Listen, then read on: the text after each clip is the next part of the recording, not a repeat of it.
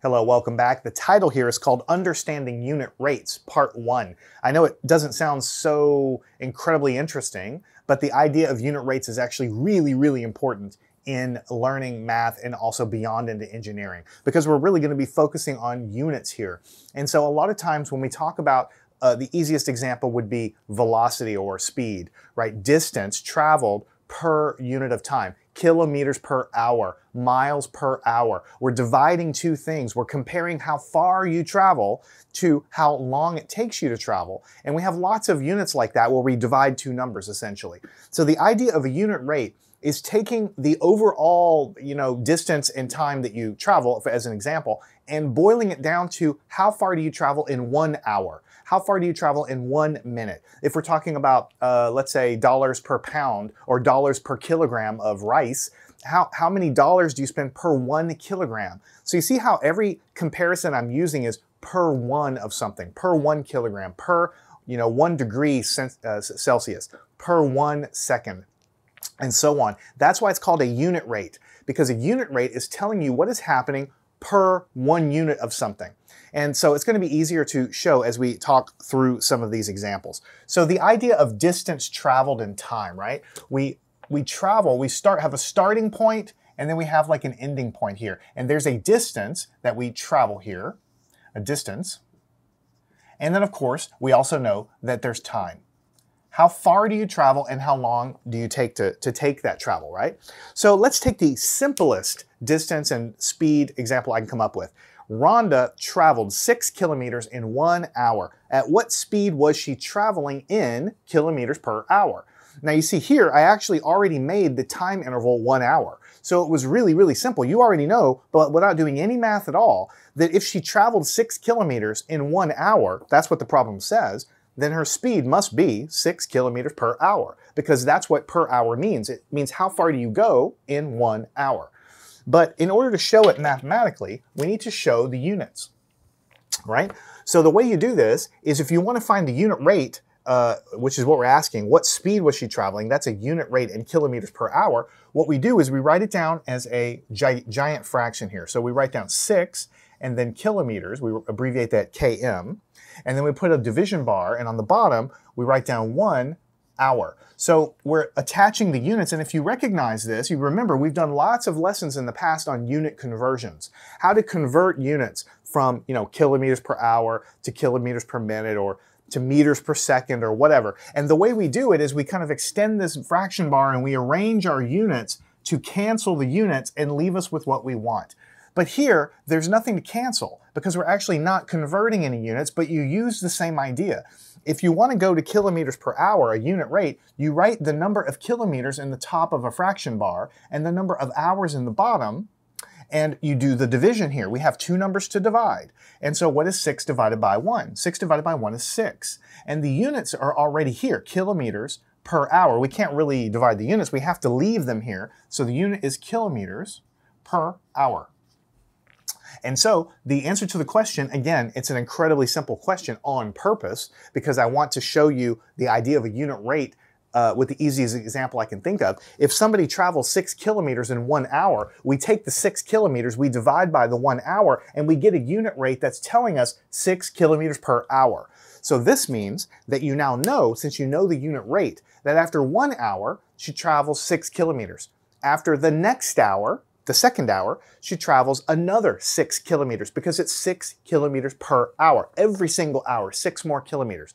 So you know, for instance, after 3 hours of travel, how far is she going to go? Well, let's figure that out real quick. You may not even know the equation for that.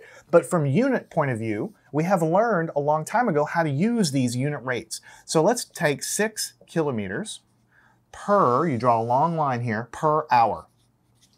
And let's say I tell you that this person travels 6 kilometers per hour for 3 hours. How far do they go? Well, you basically want to use this to convert to kilometers. And you know that they go 3 hours, and so you put the 3 hours up here. And why do they have to go up there? Because the only way to cancel units from our unit conversion lessons we've done in the past is to have a same unit on the top and the bottom. And then they cancel. Think about anything we've been doing. Cross-canceling of fractions. We cancel something on the top and the bottom. or just any fraction. 3 divided by 3 is 1. 4 divided by 4 is 1. Well, here we have hours divided by hours, that's 1, and so it disappears. So we arrange the unit like this so that the hours will disappear and all that we will have left is kilometers. And so we have the unit of kilometers left, but we still have these numbers.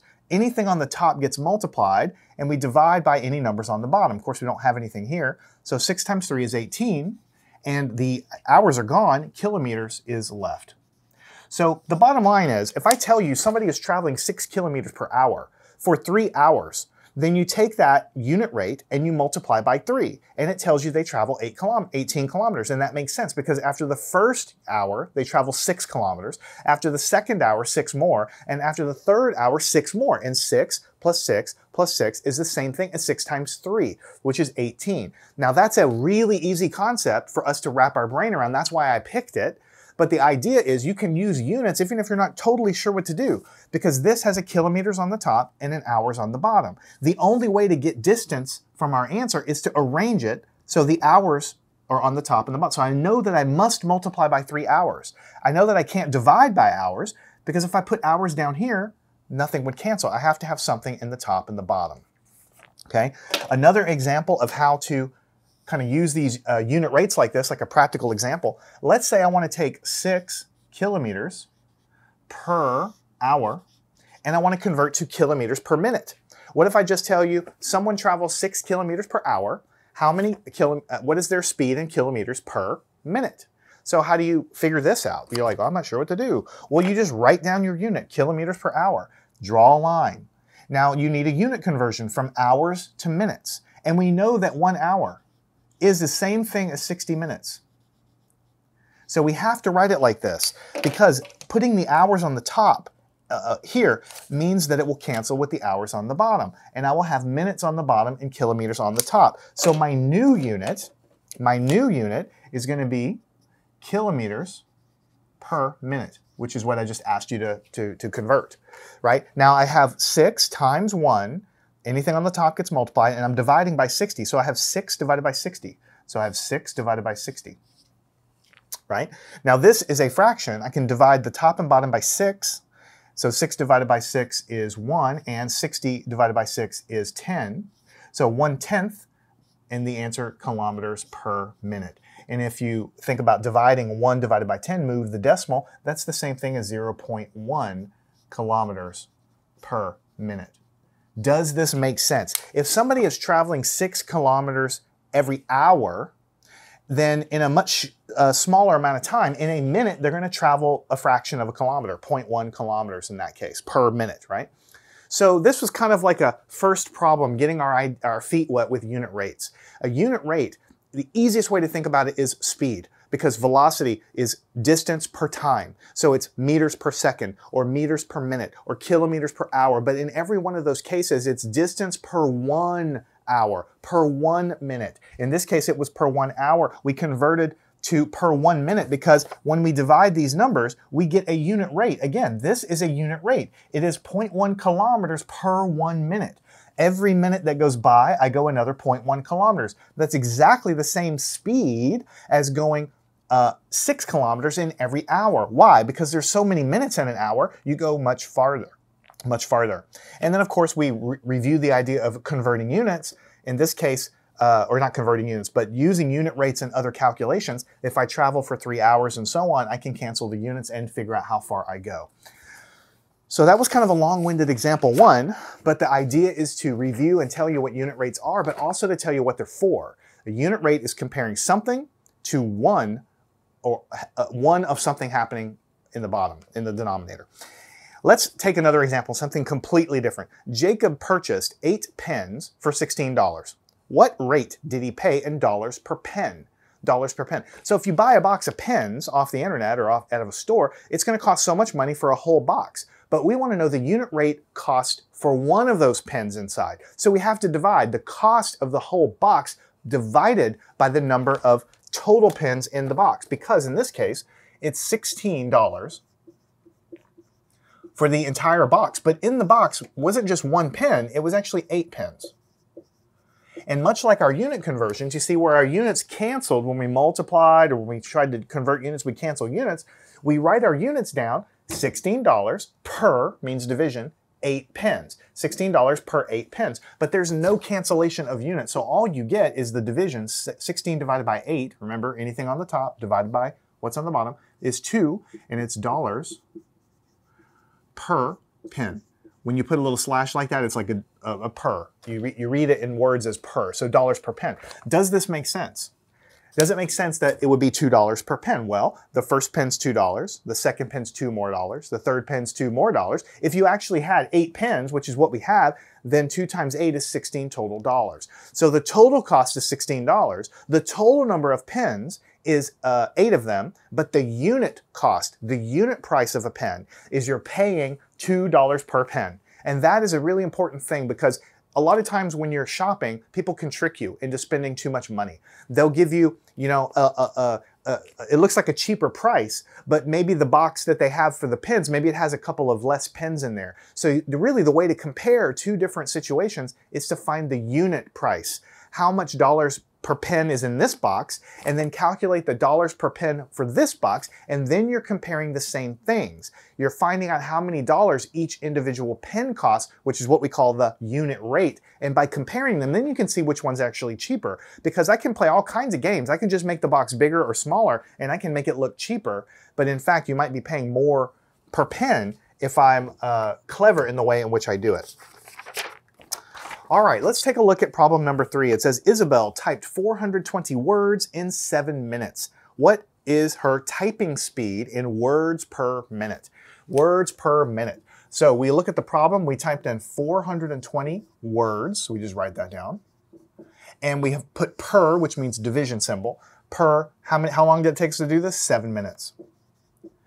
Right? There's no units to cancel here, so the units just carry into the answer, and then we divide. 420 divided by 7 turns out to be 60. 6 times 7 is 42, so you know that the answer is 60. It makes sense. Words per minute.